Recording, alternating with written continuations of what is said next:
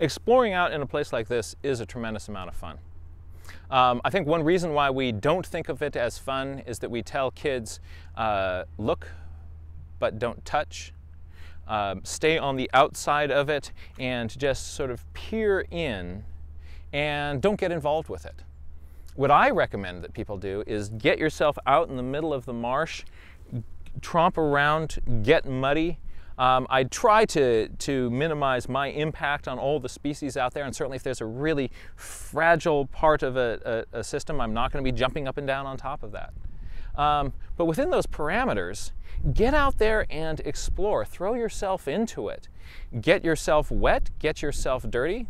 The worst that could happen is you get wet and dirty, and it's okay. And that makes it a lot more fun. It also allows you to discover and experience many, many more things. So if you're thinking to yourself, ooh, I don't want to get out there, just often, right off the bat, get yourself just a little bit dirty. By being in places like this, it makes us better people.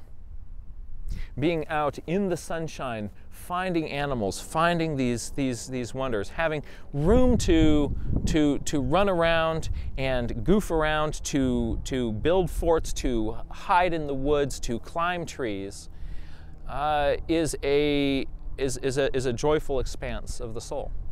So if we are cut off from that, I think it makes us smaller people.